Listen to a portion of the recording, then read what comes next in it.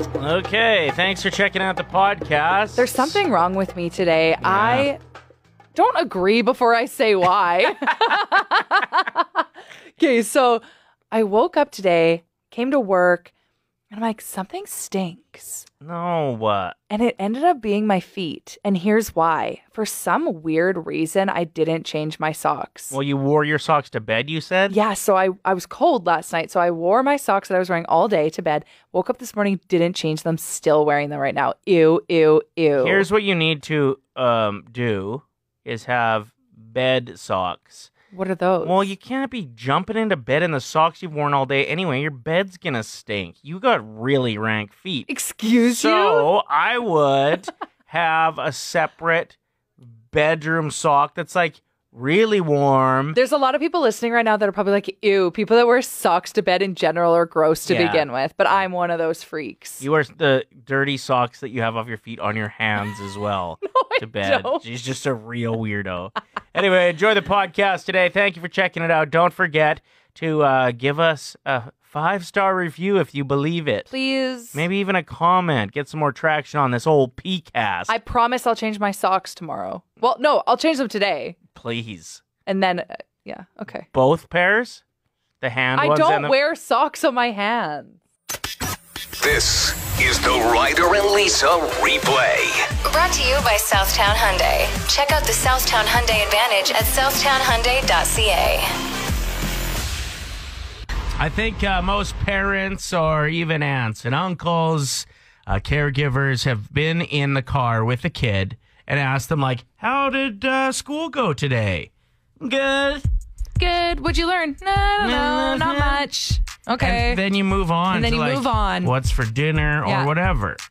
You don't really dive in, and kids have so much that, in my opinion, must be confusing about the world, especially right now. Because they're like, why am I learning all this? What is going to happen in my future? Why is everybody so worried about 2020? And there are just a lot of things that kids maybe don't have access to answering themselves. They lean on the important adults in their life to, make comfortable conversations a reality. So my brother, I asked him about this. And your brother is a genius, for the record. He is what is his job title? Leadership development coach? Yeah, he runs the Roy Group, which is like a really powerful leadership tool for companies. I've taken it just because I was curious what it was all about, and it was fantastic. So beneficial for companies to use that to make their managers more, first of all, likable in a workspace. Sure. And then more things to learn from there. Well, and I think having important conversations with your employees would be a similar thing. But his tip for firing up a good conversation with a kid was, what's the best thing about your world these days? And what's the trickiest thing about your world these days? So, what's the best thing about being Charlie? That's what I asked her yesterday when we were driving. Okay, and what was her answer? It was just a really beautiful answer about that she feels safe and that she feels very loved. And then, the next time I pick her up, I'll say trickiest. And we have a good conversation about what's just weighing on her. Anyway, I just thought it was a really cool way. Instead of what'd you learn in school today or how are you? Because it's so easy to just say good. We have it built in us for sure to just say good and move on when asked how we are.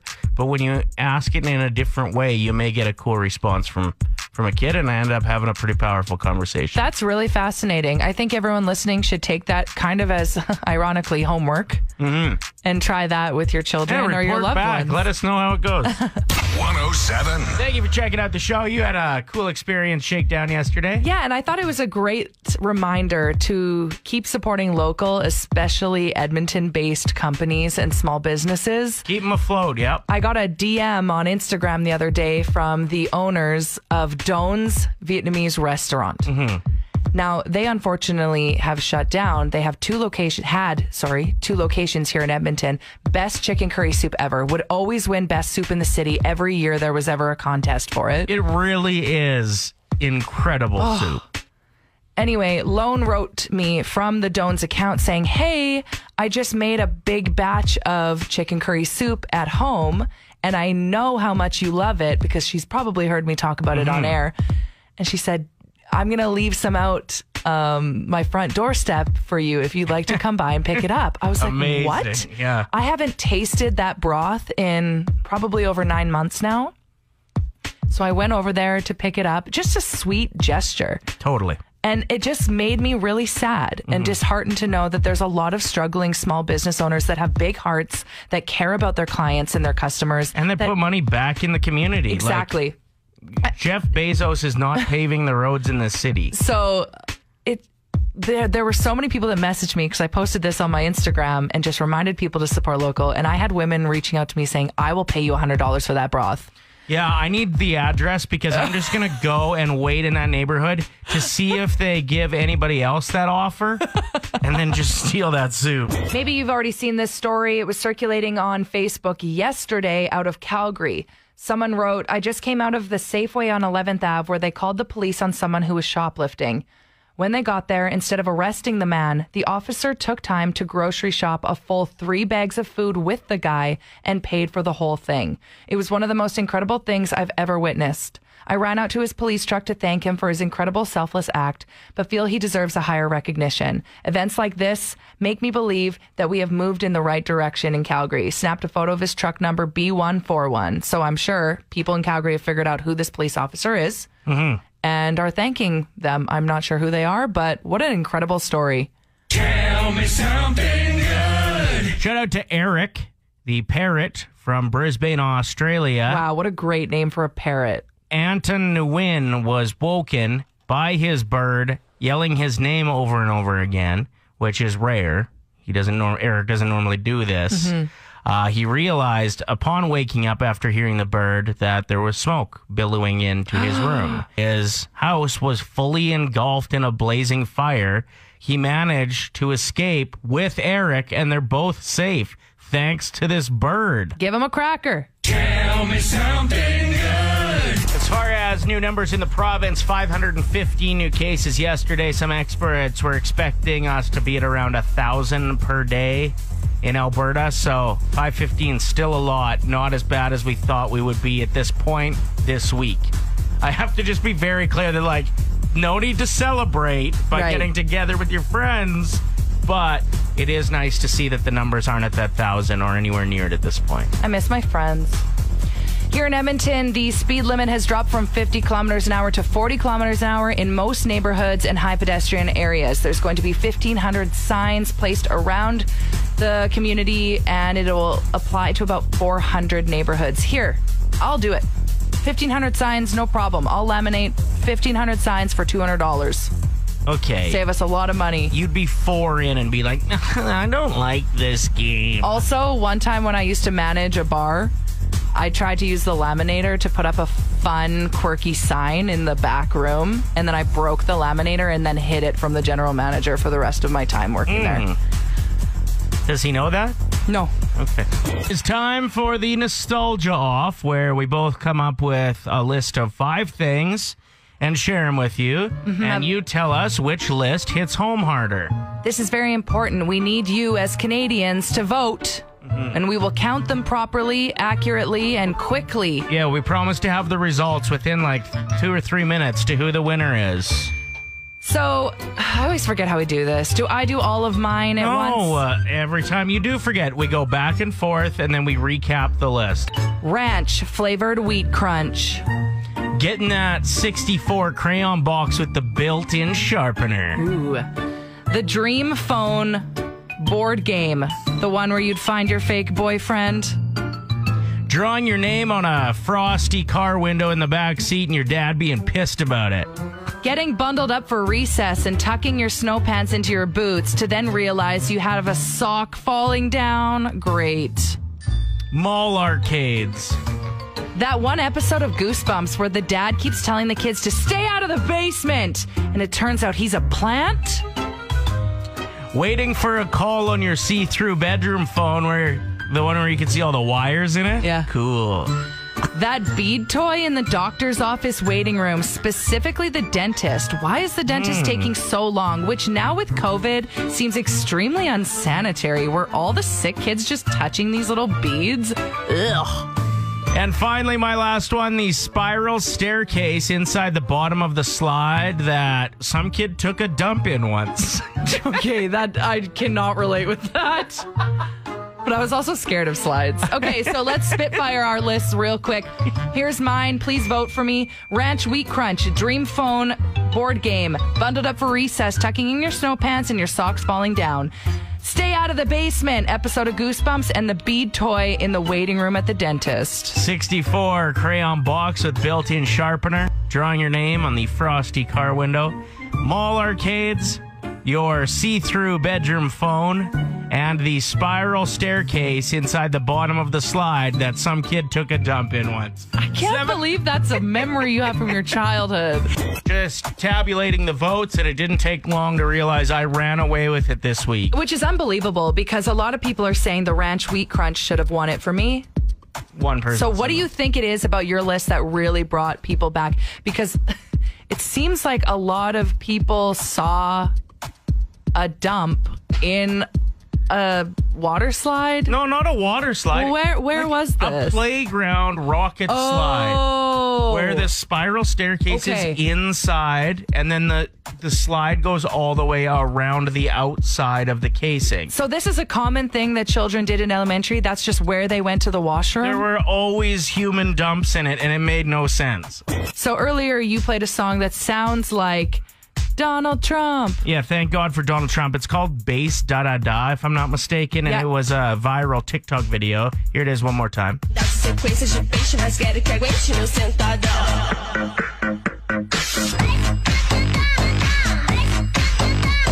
All right, so it does sound like Thank God for Donald Trump. Once you put that in your head, yes. Now, there's another song that you know of, likely. T.I.'s Whatever You Like. Ooh, that's a good one. Part of that song sounds like it was tailored to support Joe Biden. So this is the song.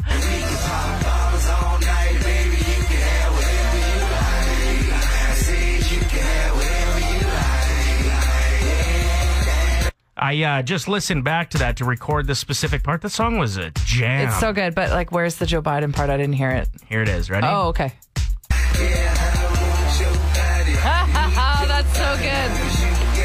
Oh, I love a good misheard lyric. Yeah, totally. Let's hear it one more time. It's the second time he says it specifically that it sounds like it.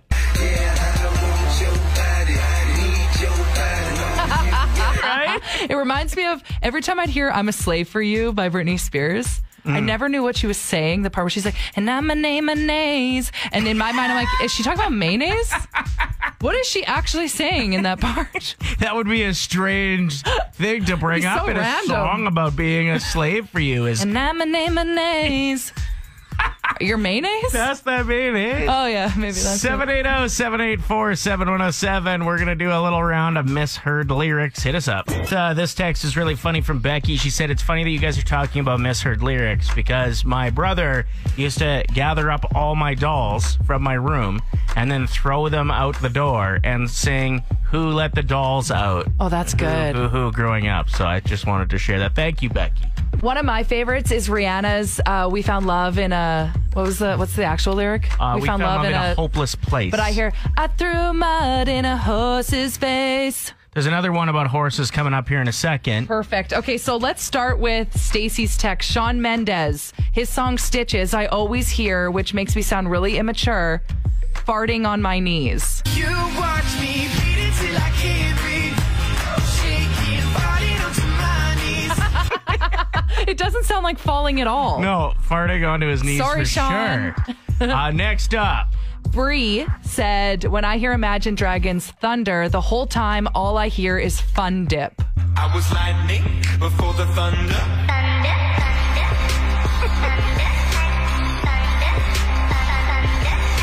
That's a good one. I actually ate Fun Dip last week and I was so sick after. 10 out of 10 do not recommend eating that in your 30s. How did we eat that as children and feel okay after? How did our parents let us get away with the sugar intake we were allowed when we were younger? It's insane to me. Like, my parents would let me have a couple big Slurpees a day. No wonder I had little boy boobies. Ryder, that's not why you had boy boobies. Yes, it was. My sugar intake was insane. Of course I was chubby. I had no chance. Next, Okay, Erin made me laugh out loud with this one. Whenever she hears Empire State of Mind on our station, she hears Wet Dream Tomato.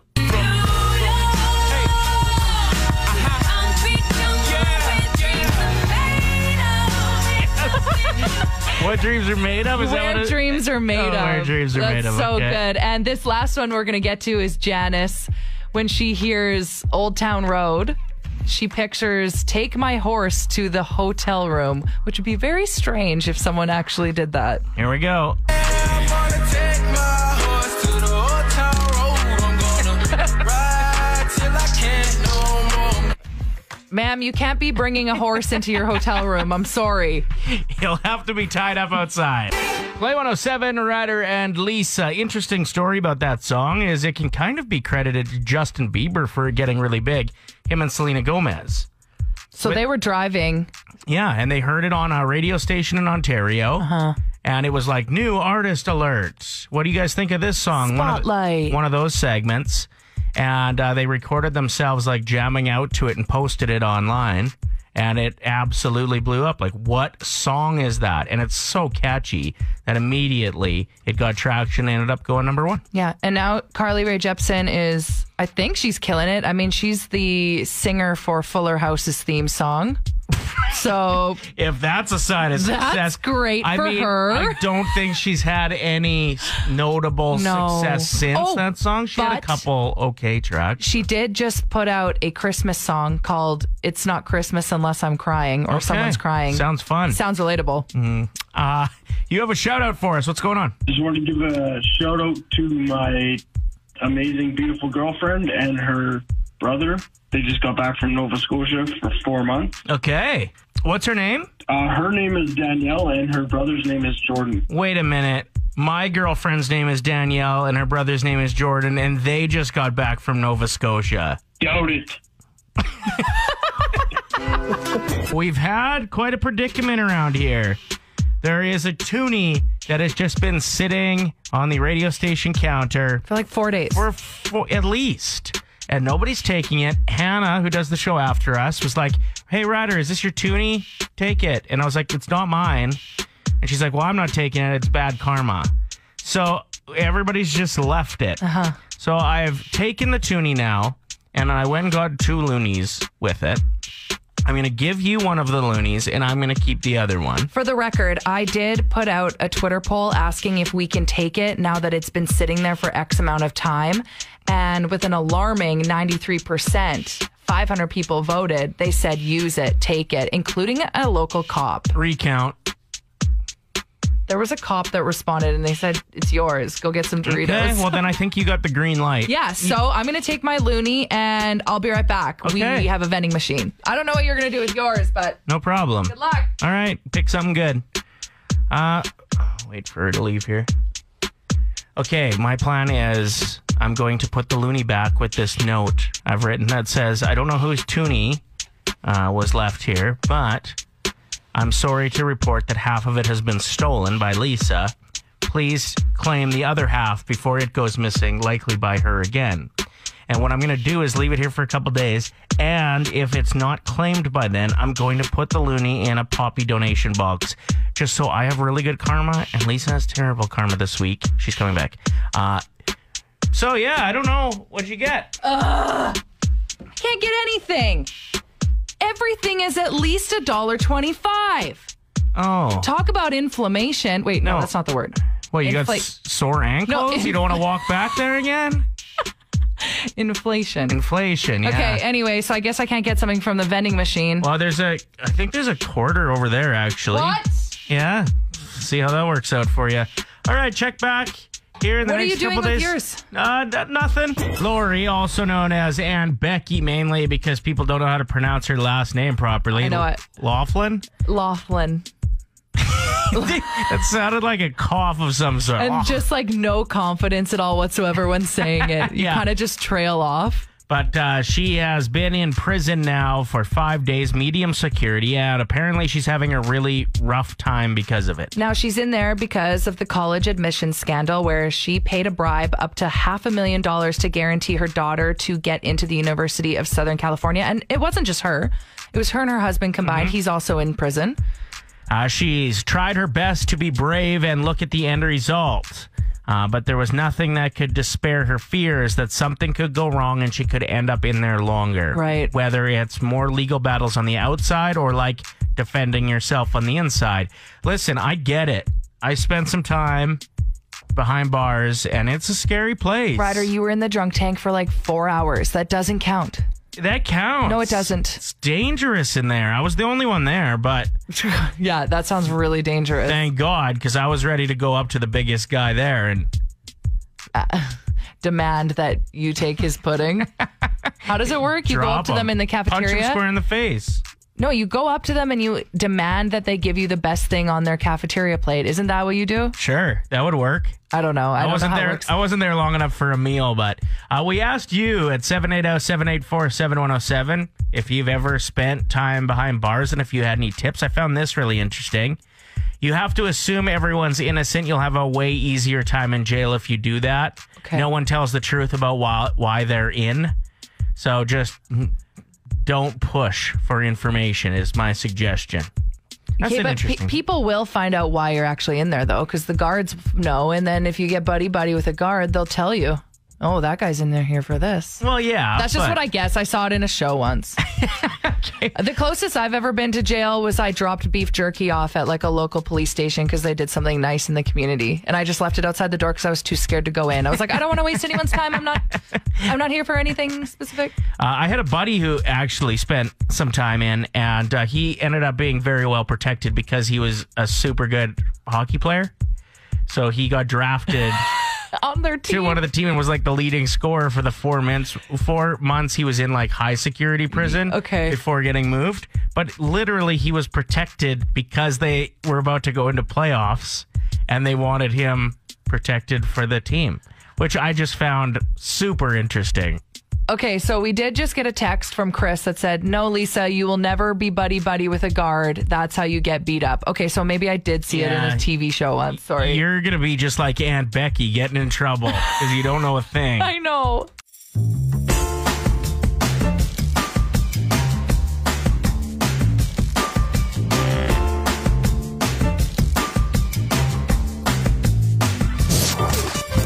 Ryder and Lisa. Brought to you by Southtown Hyundai. Play 107.